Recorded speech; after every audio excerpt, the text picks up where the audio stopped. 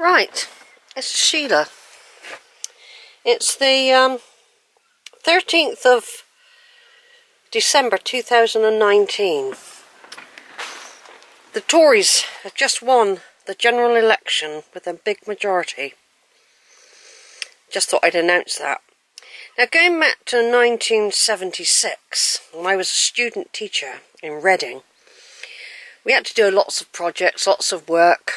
I was studying sciences, sociology, psychology, intellectual development, also doing jazz, evolution and essence. And one of my projects was to look at education in prison. And this is the original folder with my maiden name there. The original folder I kept this information in. I've got a tape recording which I'm going to try and do in a minute. It's an old cassette recording and I haven't actually got a cassette recorder. It says Elvis on the back of this tape, so it just showed that how I just used it for all sorts of things. But on here we've got visit to Reading Gaol, 2 interviews, one with Reading Education Officer and one with the Broadmoor Education Officer, who happened to be there as well. So this tape I've had since 1976, 43 years old this tape is. And it's got Elvis on the other side. Now, I've got a feeling I have copied it before, but I can't find it anywhere. Now, the only cassette player I've got at the moment is in my camper van. So I'm sat in my camper van on a very windy day. And I'm going to try and pick up the sound of my cassette player in the van until I can actually purchase a cassette player again and do it that way. I'm also going to be looking at the various documentation that I used. I mean, here for example is a Home Office letter dated the 30th of March 1976, to me. And it says, "Thank you for your letter of the 17th of March, addressed to the Home Secretary. As you know, prisons in England and Wales are currently experiencing an acute degree of overcrowding. That and the general need for financial stringency has meant that we have to avoid placing any sort of additional burden on hard-pressed staff.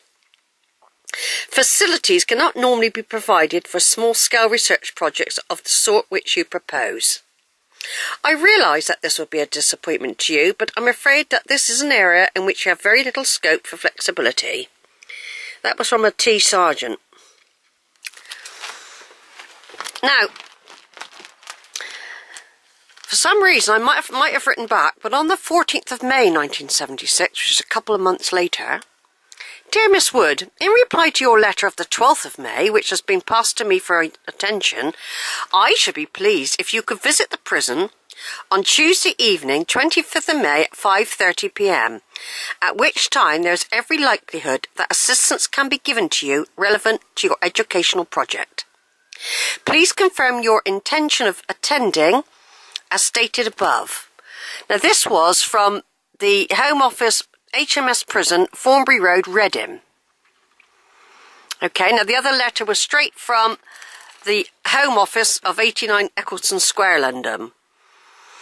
So I did get permission. I did go through the proper channels. They must have thought about it a bit more.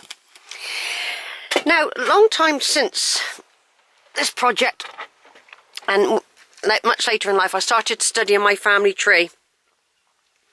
And I found out that the Governor of Reading Gaol, mentioned by Oscar Wilde, was actually a relative of mine. He was an Isaacson. I've got all the details, which I will be adding to this video when I get home and I go on to the family tree database. He was actually the Governor of Reading Gaol, mentioned by Oscar Wilde, and there in charge while Oscar Wilde was imprisoned was one of my relatives. He'd been in the army, he was high up in the army, and then when he left the army, he took up several governor jobs in prisons. And he is mentioned in the Ballad of Reading Gaol. Once again, I will also pick that out where he specifically, and here's a leaflet that Reading Gaol gave to me, by the way. They actually gave me this copy. January, February 1976, the Ballad of Reading Gaol. They'd only just produced this, so I was lucky that I went in May and I was able to get this copy. And it was a little booklet that they did for the staff and the prisoners. All sorts of things were done. Which I will go into in more detail on another video. And this will all be scanned as well and added to this little update I'm doing to enable us to get a big picture of what it was. And I've actually got the Ballad of Reading Gaol printed out somewhere else as well, where it mentions the governor. It doesn't mention it in here. This isn't actually written in here. But I've actually got a copy of the Ballad of Reading Gaol somewhere. While I was there as well, I was given various little booklets. The Home Office Prison Department, 1973. This is called Vocational Training for People in Custody. Policy Statement 6. By the way, my tutors were very impressed with this project, and they used it as a teaching aid for future students. So that this once again will be scanned and added to this update that I'm doing. So that's in one leaflet. And then we've got Policy Statement 5, Education Establishments for Women and Girls, because I also looked at Holloway and education for women as well, particularly. I used the Reading University Library quite a lot to dig up a lot of information, and it's all recorded in my little study. But this was printed off in HMS Prison Reading. I got shown around thoroughly, the prison, pretty thoroughly, by the governor. The chief education officer, I should say, showed me around what facilities they had. You know, it's a big old prison. It was, you know, quite secure as well because of the type of prisoners that they held there. So that was very, very good that I was shown around. I wasn't able to meet any prisoners. You have to have even more permission to be able to do that. So I wasn't able to do that, but I did glean a lot of information from the Chief Education Officer of Reading Gaol and the Chief Education Officer of Broadmoor Prison. And they are both on my tapes. In here we've got the Broadmoor College of Higher Education, School of Education Studies, Reading. And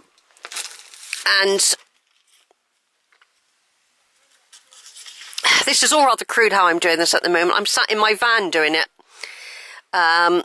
This goes on about submission of coursework and all that sort of thing, all the best in the exams. Now, in those days, computers weren't really in as such. Not really, not widespread. We didn't even know what a mouse was then. We had to do it handwritten. I mean, you could if you had a typewriter print, and later on in my academic career, I've still got my original typewriter. But this was just a project I did as a second-year student doing a B.Ed. And it's Education in Prisons, an Educational Enquiry into the Growth of Educational Facilities for Prisoners. I've got introduction, an outline of the aims of the project, its purpose and areas examined. The Total Institution looks at Goffman's theory of total institution and how education can be of value to the inmates. I look at the growth of education in prisons in the 18th century, 1930s, 1959, 1963, and education in the New Holloway. A visit to Reading Prison, the interview schedule, analysis of questions, background of the prison, Reading Prison today. Also present trends and government policy on education in prisons.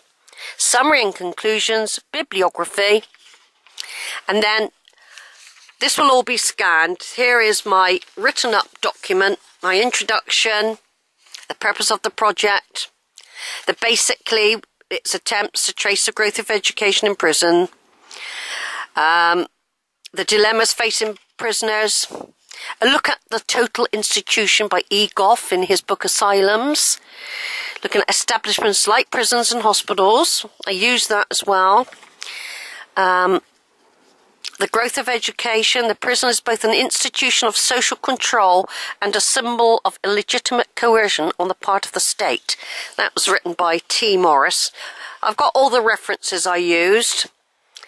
And then I looked at different reports published by the HMSO about prisons and convicts in prisons. Expenditure on prisons I looked at briefly. Communication in prisons, and all that sort of thing. This will all be scanned, and I've got a book of references at the back, summary and conclusions. And here's what it says here. This is from The Observer in 1965. What Prisons Taught Me by I. Horrobin. Prisons don't deter, they don't reform, they don't even punish in any sensible way. Provided you are dirty enough, lazy enough, selfish enough and cunning enough, you can slope through any ordinary sentence without more than a minimum torment. Now that was just one. Obviously that is quite a good thing to look at in detail and analyse. That was back in 1965. It would be very interesting. And I expect lots of other people have done studies at the Education Service in prisons since 1965, since my little project. So I'm going to try now and record this tape, and we'll see how we go from there. But I will be scanning all this documentation. I will be adding it to the update, and it's going to be kept for posterity. So I'm just turning off for a minute while I get the tape recorder ready.